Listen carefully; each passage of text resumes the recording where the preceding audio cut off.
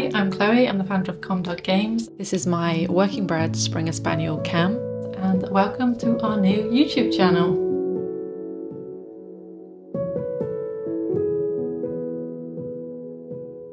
I thought I would take you along and share with you what I've been doing to create active calm time in the outdoors. I hope you enjoy coming along.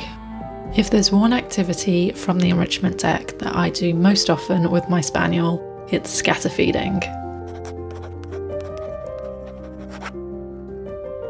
Scatter feeding is a method of feeding your dog by scattering small amounts of dry food or treats onto a grassy area for them to find with their nose.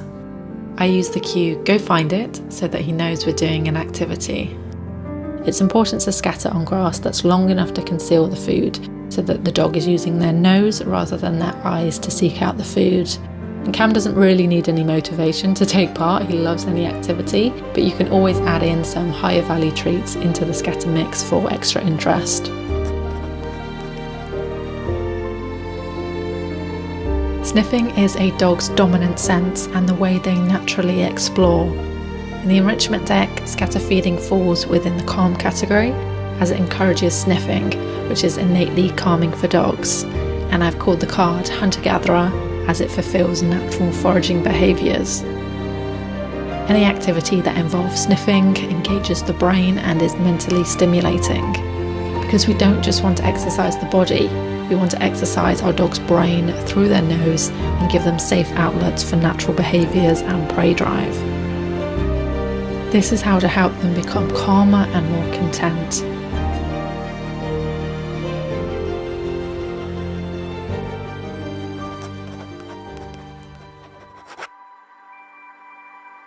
So I do a combination of shorter scatter sessions at around 20 minutes and then longer sessions at around 30 to 45 minutes. And the shorter sessions are good for mental stimulation top-ups, such as taking him out at lunchtime or portioning a meal out into 2 to 3 different activities.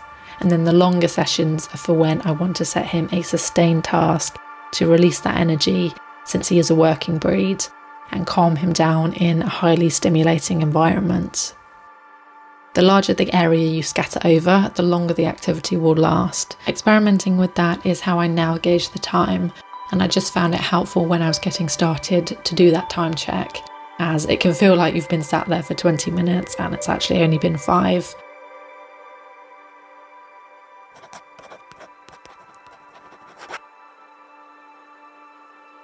If you only have a small space, you can simply portion the food and scatter one portion at a time to get the most out of that space.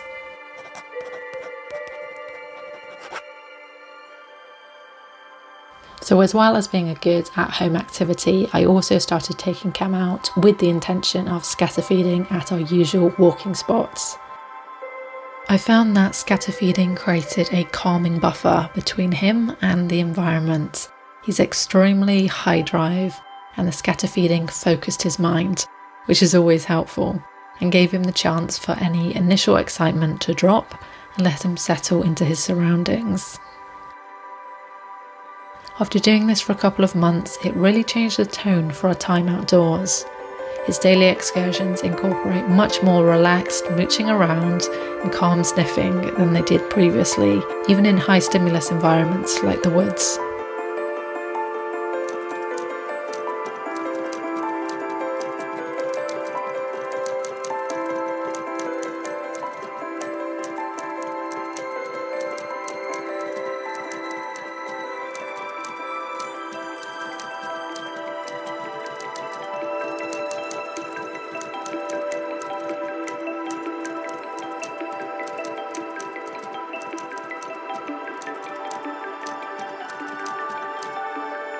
And that's not to say he doesn't have excitement or stress triggers, we all do. For him, this may be the sight of a rabbit, finding a football in a hedge, or because another dog has raced over to him. And things will happen that are out of our control. Is what we do next that matters.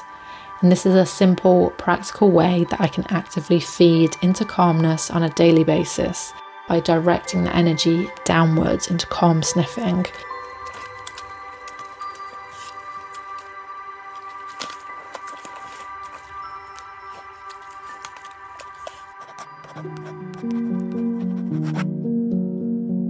It's important to do what's safe and appropriate for you and your individual dog. Dogs are naturally scavengers, and so the main concern you may have is, will scatter feeding reinforce general scavenging? The aim of enrichment is to provide outlets for natural behaviours to make your dog feel more fulfilled. So when you can provide these regular outlets for your dog, they are less likely to be so desperate to seek out their own fun. Dogs can also understand the context of a game or activity, especially when you give it a cue. I can't cover everything here, though I've written an article on my website specifically about scatter feeding to go more in depth, things to be mindful of, and also give you some extra ideas and indoor alternatives. I'll leave the link below. I'm just sharing what I do personally. If scavenging is a real issue for your dog, then consulting with a behaviourist would always be the best course of action. Thanks so much for watching. If you enjoyed this, please do subscribe and hit the bell icon so that you can get notified when the next video goes up. These will all be on the topics of enrichment and brain games and activities that you can do with your dog. And let me know in the comments if slowing down and doing scatter feeding is something that you've tried or you're looking at trying, and let me know how it works out for you. Enjoy your time together, and I'll see you soon.